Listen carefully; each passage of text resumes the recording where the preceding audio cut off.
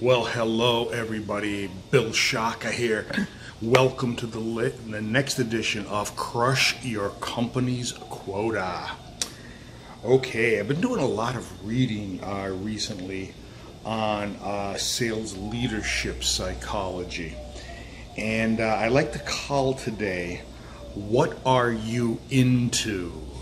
Now, we're not talking about personal hobbies. We're talking about what your predominant thoughts are once you hit the workday. And I'd like to give some specific examples based on where you are in terms of your sales position. And then I'd like to give a general overarching concept. So please, folks, take this to heart, because there is a ton of really important psychological information in this. As a matter of fact, it's so important. I want to make sure that my throat is wet, so I'm going to be drinking some very, very potent Costa Rican coffee here. I don't know why they call that coffee. They should call it birth control. Anyway, so what if you are Chief Marketing Officer, Executive Vice President of Sales and Marketing, etc.? Your job is basically, what you are into is helping to create the company vision. And even if the vision is already created, part of what you need to do is to create the yearly vision, in other words, or the mission on how to get to the vision. It depends on how you want to define it. I've heard it defined a million different ways. So that's really your job when you are in the C-suite in terms of sales, sales and marketing, although this is primarily geared towards sales. Okay, so what if you are not an EVP of sales and marketing or a chief marketing officer? What if you're in the role of, well, vice president of sales? If you're in the role of director of sales? Well, if you think about it, what your job is in this particular function of the organization is to take that vision and to translate it into meaningful objectives. In other words, here is the vision that comes from on high, sales managers, the people that are below you.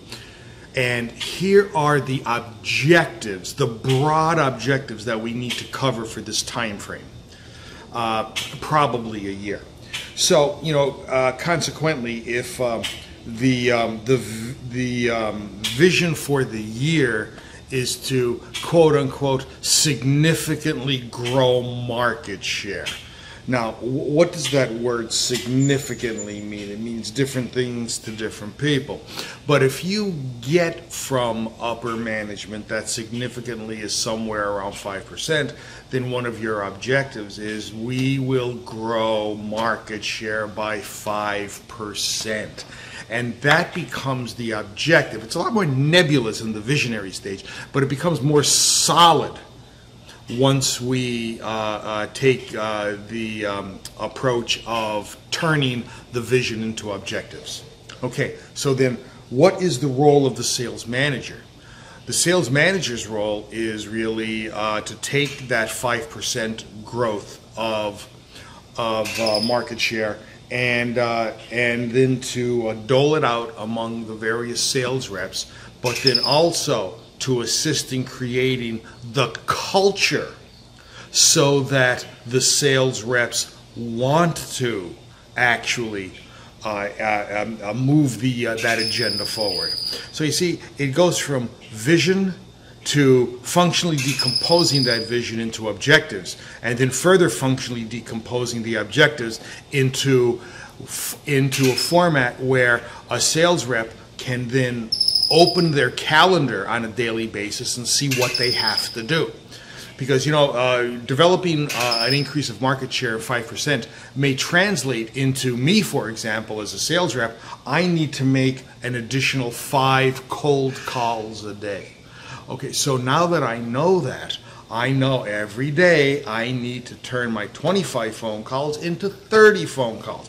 And I'm able to get that down. So we begin that functional decomposition process all the way down to where a sales rep can open up their calendar and know exactly what they have to do. Now I said, well, what about general? What if you are in an executive role, a leadership role, or a management role in the sales department? Is there a general concept? And I think there is. Let me explain this.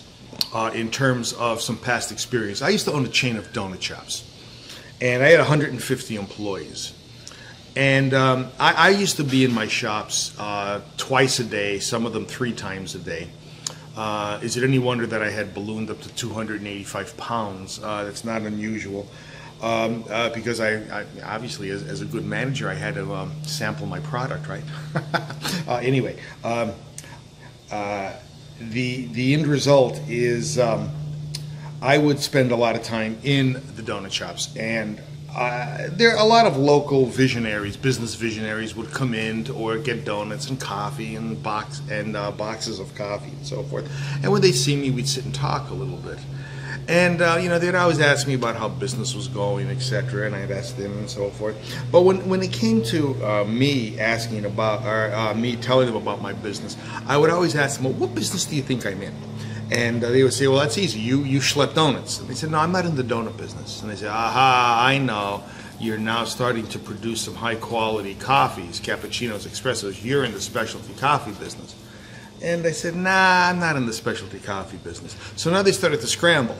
And they'd say something like, breakfast sandwiches? I said, no, I'm not in the breakfast sandwich business either. So at that point, they'd give up. So I don't understand. What business are you in? I said, that's easy. I'm in the business of developing people. And over the course of several years, I have taken basically minimum wage employees, and I've converted them into managers that were earning $30,000, $35,000 a year, and this is in $1999. Okay, so by today's standards, it would be you know, maybe 40% higher than that. So I'm in the business of developing people. I'd like you to consider that, sales leaders, in terms of what your overarching goal is in terms of management, in terms of developing your people, or in terms of what your goal is. It should be developing your people. Developing your people means that when one of your sales reps have a problem and you're tied up doing a report, if you can, stop doing the report and spend a few minutes with them, because if your overarching goal is to develop your people, then you need to help your people. So I would think about that. Yes, granted, C-suite, develop vision. Director and VP, take the vision, turn it into objectives. Sales managers, change that objective into a culture and an actionable format where sales reps can open up their calendar and know what to do. But everybody needs to embrace developing your people. If you do, you will have less churn and you will be able to crush your company's quota. Isn't that what it's all about? Bill Shaka, thanking you for your time. Looking forward to seeing you in the next edition of Crush Your Company's Quota. Bye.